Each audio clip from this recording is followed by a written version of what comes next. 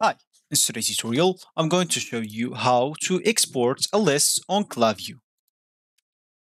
So the first thing that you'd like to do, of course, is just go and open whatever browser you're going to use to follow this tutorial steps with. Here in my case, I'm actually using Brave, but of course in your case, you can use any other browser could be possibly working for you. Once you open that browser, make sure to go to this URL section and simply type klaviyo.com and hit the enter button.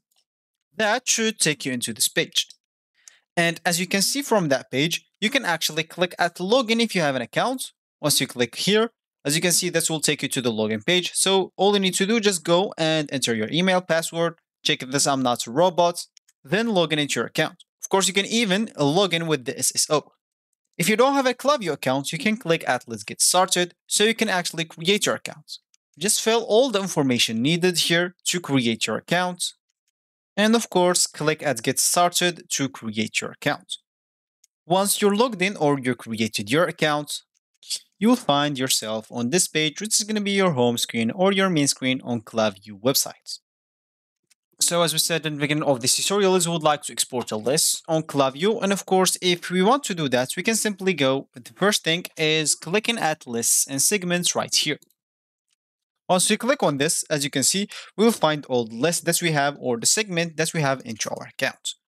If we would like to export a list, we can simply just click into the list or segments of your choice, then simply click. Sorry, I had just a problem. Like if you didn't find any like listed segments here, you'll find this view list and segments, or you can just go and expand this audience section, then click on list and segments. That should give you all the lists and segments that you have. Sorry for that. So of course here just go and click or whatever list or segment you would like to export. Let's say, for example, this one. And here you will have to click on manage this list at the top right corner. Here, of course, you'll have this option export list to CSV.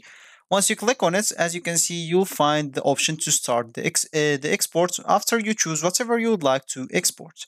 Let's say, as an example, I would like just to export the email. Click at start export.